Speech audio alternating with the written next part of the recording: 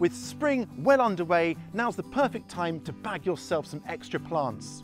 Gardeners are, on the whole, a pretty thrifty bunch, and as a gardener, I love a bargain. And if you do too, you're going to absolutely love this video, because I'm going to show you how you can get more plants through the wonderful propagation technique of division.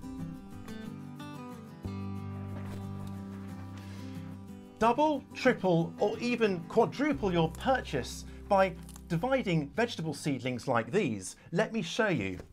What I've got here are some chard seedlings and some leek seedlings. They're in these 6-unit plug trays, so you'd expect maybe 6 plants. But in fact, I've got a cluster of 4 to 5 seedlings in each plug, so we're going to get loads more seedlings. Let's separate them out. The first job is just to get them all out of the plug tray, and you can see here, yes, there's about 8 seedlings there. You can see that the roots are all tangled together, and we need to separate these carefully without damaging the seedlings. So the trick for that is to swish them back and forth in a tray of water. And what that does is it gets all of the potting mix, removes it all from the roots, and then you can much more easily separate them apart. And this way, none of the roots are getting damaged, and you can see what you're doing. You might take a few swishes here and there, break them off in sections, and then you can get them, peel them off individually. You might lose the odd one, of course, and that's fine, because there's so many here. Look, we've got 2 seedlings there, a couple in that hand. There we are, that's not bad. We've got about 10 seedlings, I reckon. So the next job is simply to get them in our plug trays here. This is filled with an all-purpose potting mix, and then they can grow away. You could potentially plant them directly outside if your soil's well prepared, but we've got a lot of pigeons here and a lot of slugs, and I just feel more comfortable by starting them off in plug trays till they've filled their plugs and they're a little bit more robust, and then I can just plant them out then. So they'll probably be in here for about 2 weeks until the roots have filled the plug tray. I've just potted on 2 plug trays only from this chard tray here, and I've got 10 times the number of plants. How about that? I'll do the rest later. Now I'm just going to work on these leeks. I've mentioned grocery store purchased living herbs before, but it's worth mentioning again because gardeners who follow this very simple hack stand to get heaps of herbs for very little money. Now, if you look closely at this basil, you can see it's not one plant, but in fact about 20 individual plants all crammed together in this pot, and we can separate these out to create many more plants. When selecting your herbs, you want nice lush green foliage that isn't yellowing or limping in any way. You want your plants to be strong so that they get off to a good start and don't struggle. You've got 2 options, and I'll demonstrate them both. The first option is simplest, and that's just to get in there and just kind of tease them apart into 2 or usually 3 clumps like that. In fact, that could be 4 clumps, but let's keep it as 3. And then simply pot them up into slightly bigger pots than the pot it came in. And what that means is that we're going to have a situation now where the basil has got much more in the way of resources to draw on in the potting mix, and there's a lot more light from all angles. So although they're still quite clustered together, they should last for at least a couple of months this way, and you can pick for much longer. So these will go possibly indoors to start with for a week because it's still a bit cold, and basil is a tender plant. But I'll probably bring them out to the greenhouse here and then harden them off to go outside later on if I want to do that. Oh, I love the smell of basil. God, beautiful stuff. Right, that's the first method. Our second option is to separate out the individual plants. So the first thing we're going to do is just pull them apart like we did before into 2 or 3 clumps.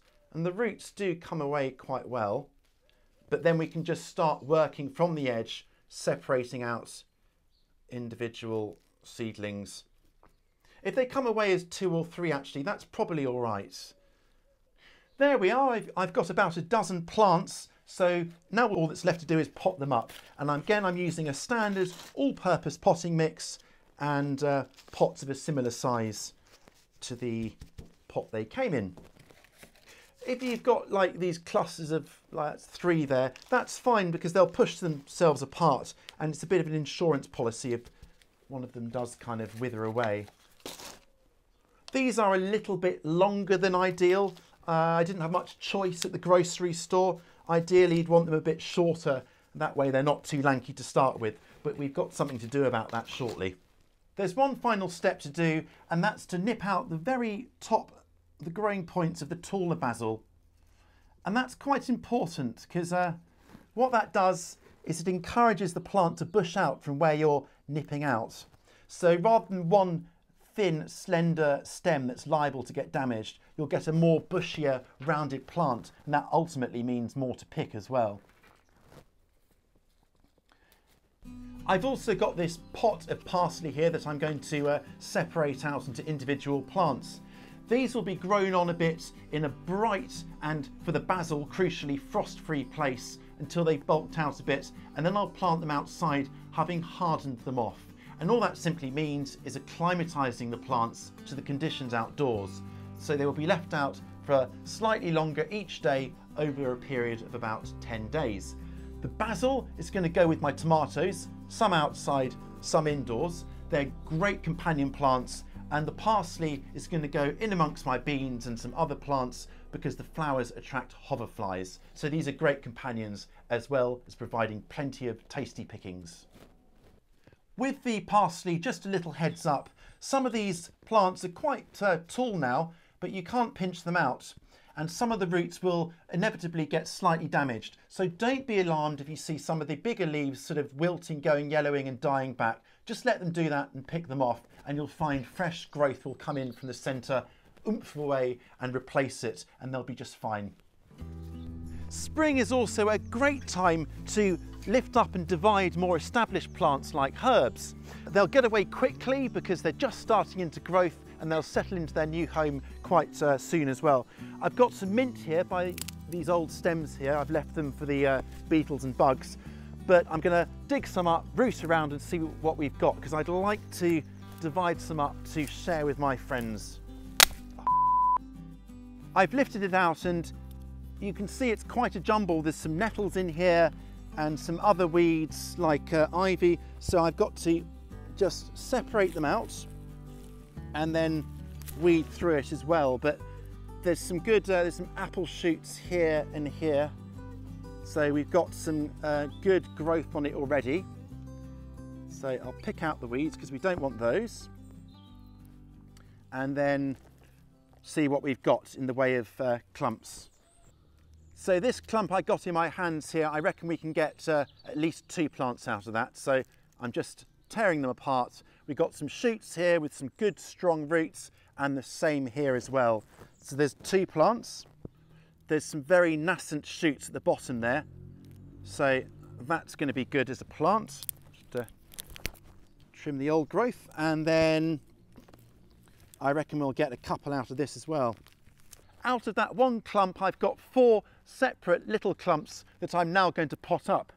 This is apple mint, which is great in salads, also whizzed up into my green smoothies that I love, but best of all, it makes a delicious, refreshing tea. These are going to be little presents for gardening friends when I go round to visit. I brought you up to this herb bed here, which we put together last summer. At the time, we lifted some oregano from elsewhere in the garden, and from memory, split it apart with 2 forks back to back, levered against each other, which you have to do with larger herbs. And you can see that the oregano has really established nicely into this lovely knitted together mound, and it will grow really strongly this spring to give plenty to pick. You can pretty much divide any herb that forms a clump, so that includes the likes of chives. And you have to love chives for their pretty mauve flowers, a great choice for an edible edging, and the bees love it. Then there's lemon balm, thyme, marjoram as well, and of course a host of other deliciously flavoured mints. There are many benefits to the plant that's actually being divided. It helps rejuvenate old clumps. By lifting it up and breaking it up, you're giving it a new lease of life, and the old, just sort of withered away central core you can just chuck on the compost heap. I wanted to bring you down here to see the rhubarb. This is only a 2-year-old clump, and you can see here there's about 6 or so shoots this is bulking up nicely. I reckon next year it's going to be good to divide. I had a comment on our channel that said someone inherited a rhubarb plant from the turn of the last century, and this clump had been in the family ever since, over 100 years old. And that's the joy of lifting and dividing plants like this. It keeps it going for year after year, generation after generation. What a result! I've spent a little more than loose change, and look how many plants I've got. I've got all of these individual herb and vegetable seedlings, plus the mint from the garden that I've split up into separate clumps. This is what gardening is about. It offers you such great value for money, which I really, really love. Now, what's your favourite bit about gardening? Let me know in the comments below.